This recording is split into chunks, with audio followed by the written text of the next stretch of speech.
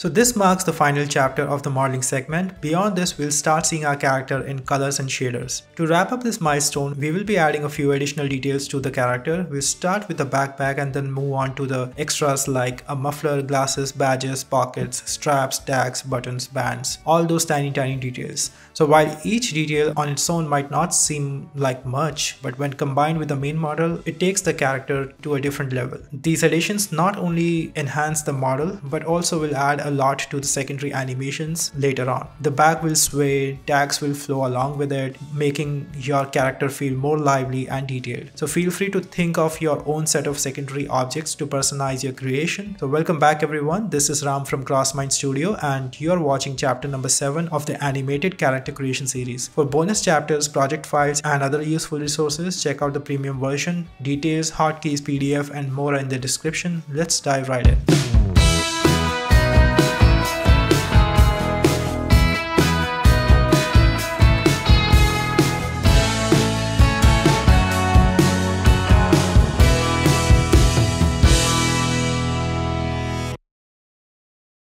So let's try and add some more details. I'll just add one mesh circle and scale it down, put it here. In the edit mode, I'm just going to select some of these and move these down. With everything selected, just extrude it and just wrap it around the neck like this. Recalculate normals outside, flip normals.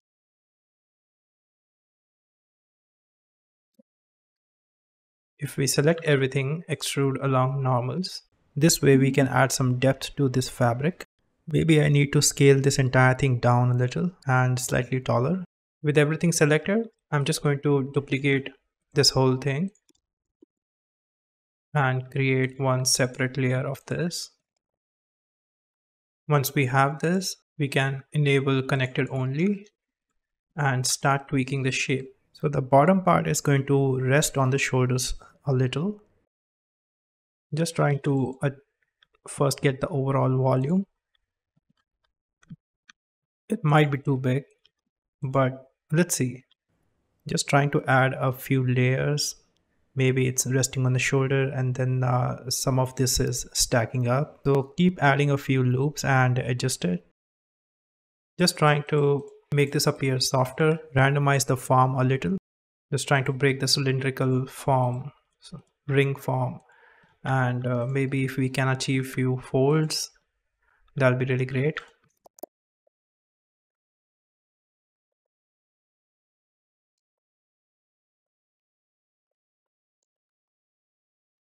All right, so I think we are pretty much done with this as well. Only thing I would like to add here is just create a duplicate of these edges, extrude some part of it, or just a piece of cloth hanging down like this. I'm using proportionate editing to make softer modifications. Select the entire thing and make one overall extrusion to add depth to this fabric. You can also use solidify modifier if you want later on. Just select a few loops and push it in and out to create sort of a fabric-like formation. Keep checking rest of the views and try to just shape it according to the body. It's like resting on the chest part. Let's see how it looks in the render. Yeah, so rest everything looks good. So let's make one bag behind this character. Now for the backpack, I'm going to make one simple cube and divide this with a loop tool. Get rid of half of this and apply mirror modifier. I'm going to scale this entire thing, enable the clipping. First, I'm going to just make overall volume, proportions and volume, and then add a few loop cuts. So just keep adding segments to form the different sections of the bag. First, I think, yeah, the overall volume is fine. And apply subdivision surface modifier. Now what I'm thinking is to create one inset here and then extrude it again like this. Here we can bevel this edge to create a hard surface, a separation line basically. It's a simple object, simple shape, and just extruding and adding loops. Let's go to the perspective view so that we can see how much of area it's covering. Now these faces, I'm thinking of extruding it this way. Scale it down. Let's create one bevel on these edges. And we can get rid of this top face. Something like this. We can use this edge to create a flap like this. A pretty simple bag, nothing complicated going on here.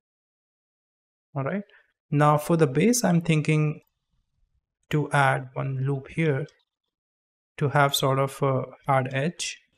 Usually there are stronger and harder angles at the bottom of the bags where it sits on the floor. And in between, let's add one loop cut so that we can round this off like this. We can also add one partition here just to make it appear like there's a different section here. So create a bevel and Alt E to extrude it inside to create this separation.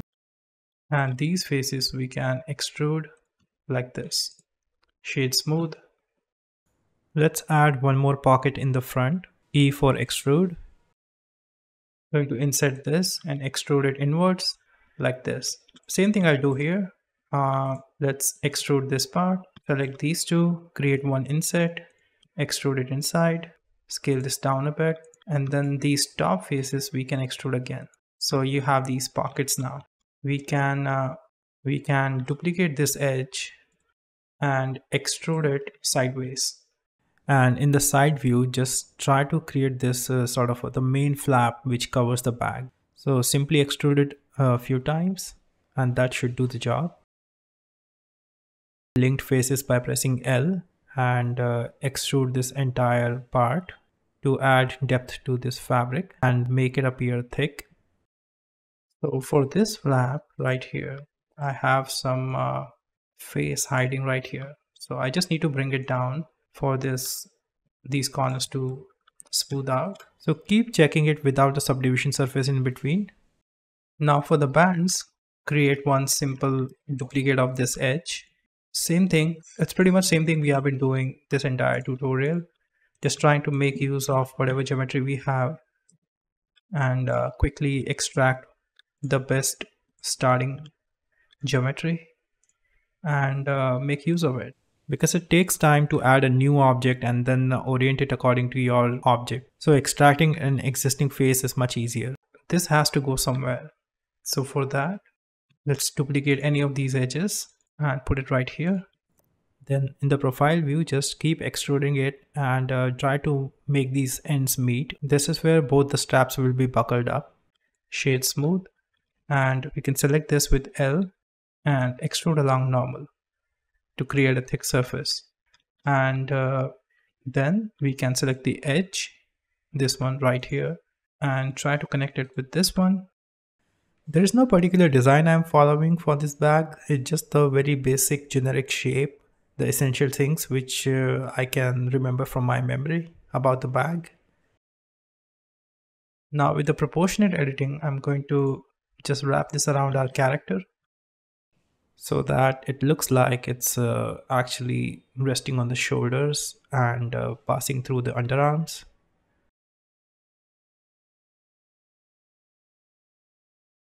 Alright, so more or less this is done. I'm going to add one more edge in between so that we can fold this part a little. Alright, now we can select this entire thing, extrude along normals to make it round surface. Let's add few more edge loops on the sides and select these loops with Alt, extrude along normal and move it inside maybe. So just a simple separation line. So there could be stitches or something around these. Later on in the texturing stage we can add. So small things adding up and the back looks fine overall. Now for this part, we would need a flap. So for that, we can extract these two edges and then extrude it out. We can select this entire thing with L and flip the normals from search menu, shade smooth. If you want, you can keep it connected to the main bag. Now let's select these outer edges of the pocket. Control B to bevel this. So just going to connect this right here and add one more edge loop.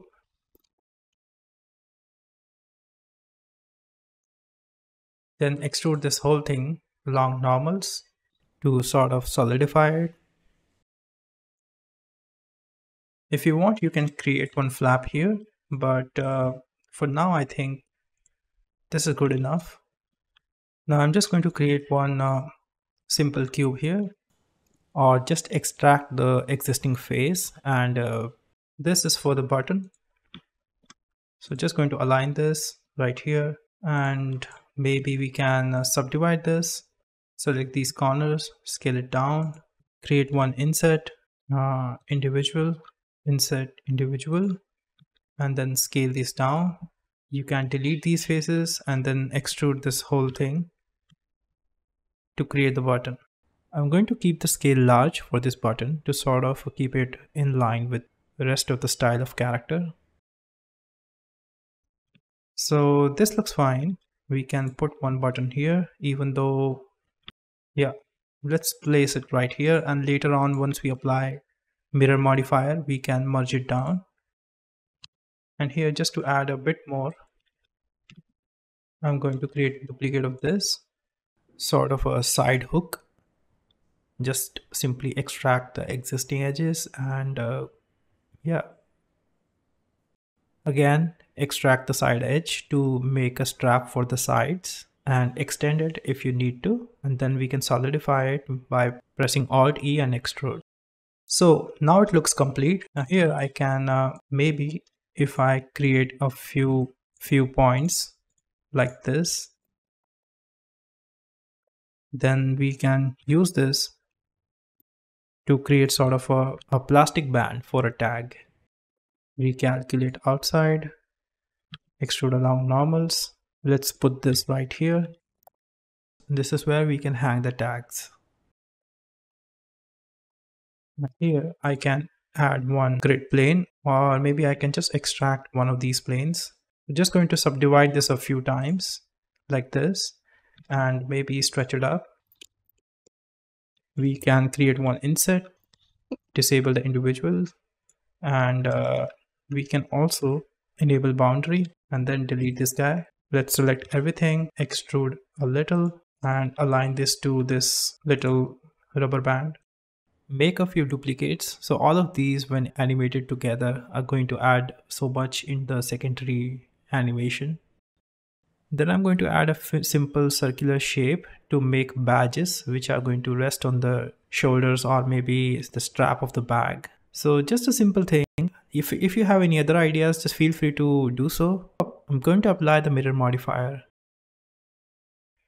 Before we proceed to the materials, prepare a few things like we don't have eyebrows for the character.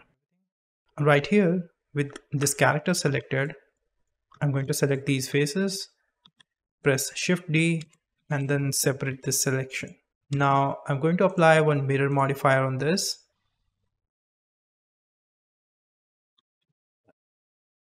And we can also solidify this thing. Just shape this properly. Later on, we are going to create some particle hair on these eyebrows. If you want, you can use shrink wrap so that it stays on top of character all the time. But let's see, we might won't need it. It's pretty simple geometry, and there are very few points we can do without it actually.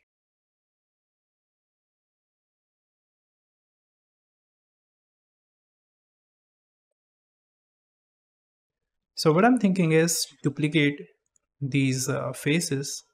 What if I make a slightly thinner strand here. Let me just reduce the thickness, 0.01. So just a simple additional shape to break that chunky little form that we have for eyebrow at this moment. So eyebrows are done for now. Next thing I'm going to do is maybe eyelashes. Let's select some of these edge loops around the eyes, maybe the ones which are inside a little, so we can start from a bit of depth.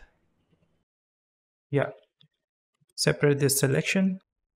We are going to create one extrude. Without the proportionate editing enabled, we can just scale it up like this. So this could be eyelashes or stylized up it. Flip normal if you see darker faces, and try to taper it from the sides. So depending on the kind of character you're making, if it's a girl, then try to keep it slightly broader. But if it's a boy, then you can have something finer, maybe. We can use mirror modifier for this as well. Eyelashes are way too big, so I'm just going to scale it down.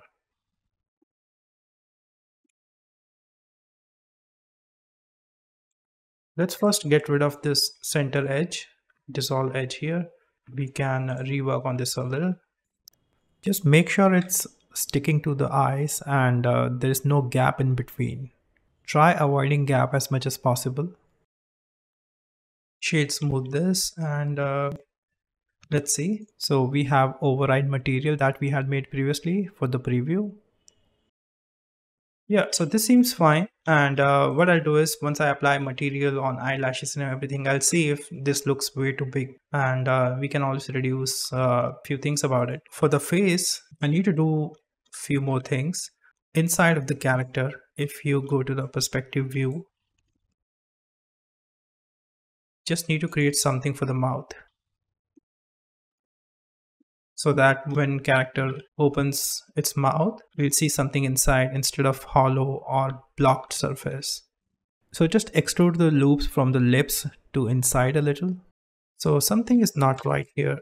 It seems like we should delete some of these faces to have proper loops. Delete faces again or delete these edges. Let's go to the side view. I'm just going to start fresh and extrude these a few times and keep spreading this out because we are going to add some teeth and gums as well inside this. Yeah, that's about it. And for the inside of the mouth, I'm going to create one plane. Let's shrink it down like this in edit mode. I'm going to add one loop here and bevel these edges. Let's apply subdivision surface and see what's going on. I'm going to subdivide this plane, extrude everything, and these could be teeth. Create few loops here and here. Really simplified form of teeth. I'm going to add one loop here and maybe disorient these a little to make it look organic. And then I'll make a duplicate of this entire thing. If you want, you can select both of these and make it round like this. This can go inside this mouth. Scale it down right here. Let's create one shape key for character. Just going to expand this selection and just work with the proportionate editing and try to open this mouth with connected only enabled in proportionate editing. So here I'm going to use 3D cursor, place it right here, select some of these faces, maybe these faces, and try to open mouth. So this is just a rough job I'm doing here.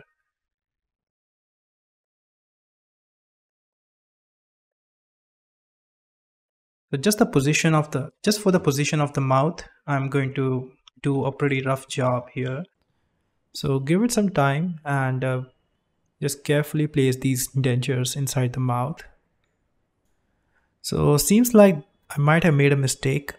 A few of these edges are flipped upside down. So I'm just going to scale these in a negative direction. That's probably the reason it's not opening up properly. I'm just going to do inverse scaling to flip it upside down, and this should work. Yeah, so this looks much better. And I think I might have extruded the inside of the mouth in inward direction. So that's what I was trying to fix. So pretty much done. And let's see if we need anything else. Now right here, I can create one simple box for tongue. Apply subdivision surface and just one more loop here so that we can shape it like this. And this tongue should be visible right here. So all of this is going to look much better with the materials. So at this moment, don't worry about it too much. Just make sure the scale is right. It doesn't look too broad. And once you're done, just turn off the shape key that you had. Alright, so seems like our modeling is done. Character is complete. I'm just looking around to see if there are any improvements I can see. I'm just realizing that I haven't really made a seam line for the jacket. So I'm just quickly going to grab these loops by alt clicking on these, and we can actually give it a bit of bevel and then alt E to extrude along normals and then push these inside a little. And then I really feel actually there should be a pocket somewhere here. So I'm just going to manually select these faces, extrude along normals, and at the top, this should be the opening. I'm just going to push these out a little more to make more room for it, and then maybe round this up a little. You can control select to define a range of selection, and then I can insert this a little by pressing I, insert one more time, and then extrude it inside. For the flap, I'm going to select probably this line right here and extrude it like this, and yeah, carefully just push this down a little like this. All right.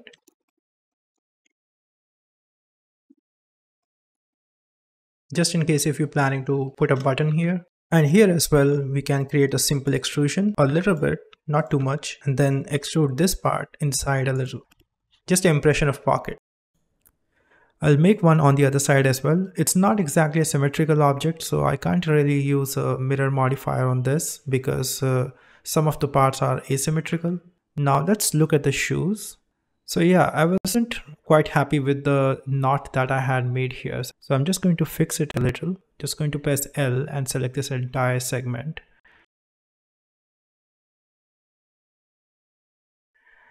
Everything seems fine. It's just that the knot is not really clear. So what if we tidy these a little more? Yeah, I'm just going to make one more duplicate of these laces right here. And maybe I can add a few more rings right at the center of this knot, so where the knot is tied, or maybe a Taurus knot or something. Let's see. So I'm just going to finish this shoelace first.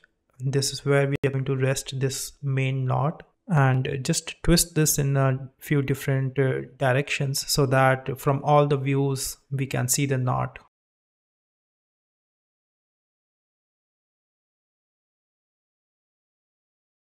Yeah, this seems fine. And then right here, I'm going to create one curved circle and then put it right here, Alt S, adjust the radius, place it in the middle of the knot and make a duplicate of this again. That's it, pretty much done.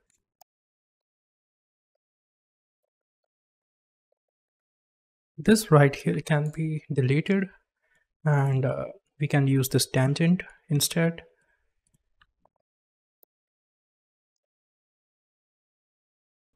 And for the hand bands, I'm going to select few of these loops and separate out these selections.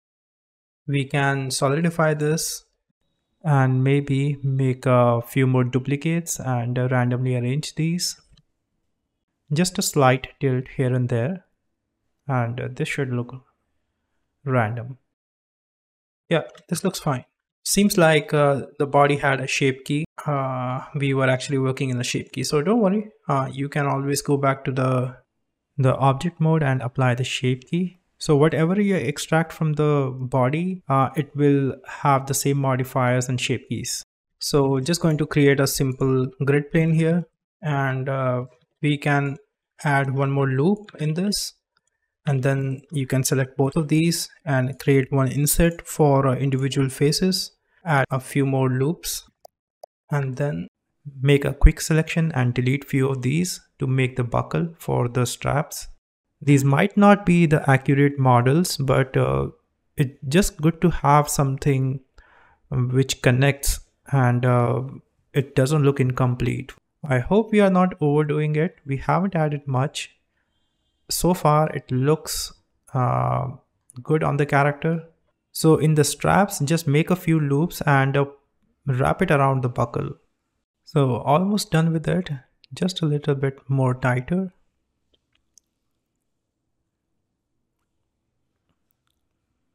And now for the bands, I think we can add a few more loops. Also tighten up the pockets. Just push these out a little. And yeah, this looks like there's some volume in the pockets. I'm just going to add one circle here to make the glasses. And these are curved circles. Shape all 4 points to make the frame, the main glass shape. And then we are going to apply a mirror modifier on this. So yeah, pretty standard shape for the glass. And let's put it on the both sides and push it back and align it to the character. Yeah, a slight tilt so that it rests on the nose. And then make a simple plane, and this we can extrude to the end of the ears to make the frame of the glasses. Pretty simple object, similar to what we had made in the beginner's introduction series. And extrude this overall thing to make it solid, and maybe extend the corner a bit and push it inside the glass part so that it looks like it's holding it. It's not accurate, but it's just enough, I guess. Then I'm going to create a few points in the middle with control clicks, and with this we can create the nose bridge. I'm not quite sure what to call it. Simple extrusion, and create the center of the frame and one extrude here, and let's connect both of these.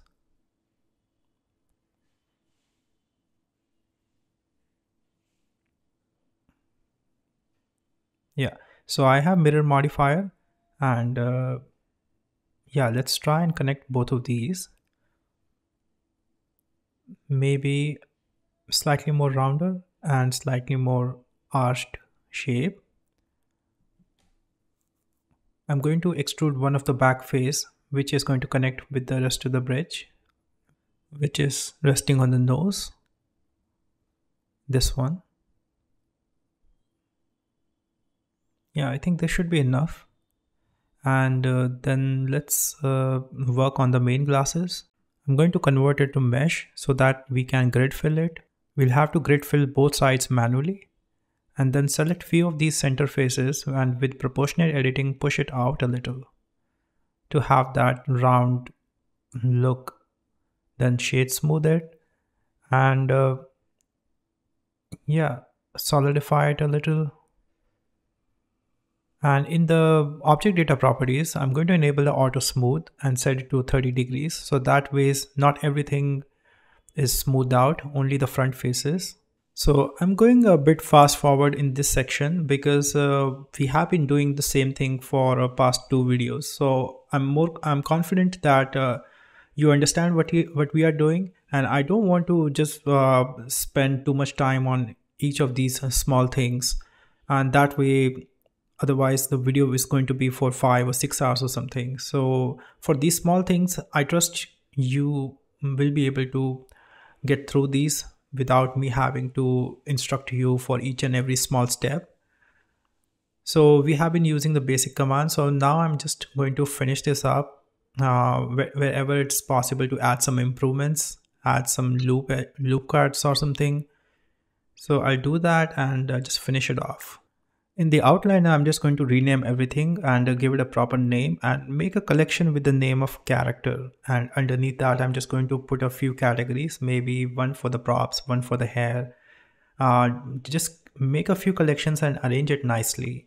Simply drag and drop it to the other collections. This wraps up our main 3D modeling milestone. Congratulations. But remember, practice will only make you better. So don't let this knowledge fade away. Put it to good use, and in the next few videos we will be adding 3D shaders to all these models and paint a few textures for skin and props. It might not be the most detailed work, but it should be just enough for our character's style. I can assure you are going to enjoy the shading process. After putting in so much hard work in making this model, it deserves some colors and shaders, and it deserves to be animated. So let's take it forward and not stop here. The next chapter is going to be editing UV of the character so we can shade and texture it later. Jump to Discord server if you'd like to discuss anything related to this, on channel dedicated to this series. Check pinned comment for frequently asked questions and problems. Check description for PDF of keyboard shortcuts, discount coupons and other mentioned resources for this tutorial.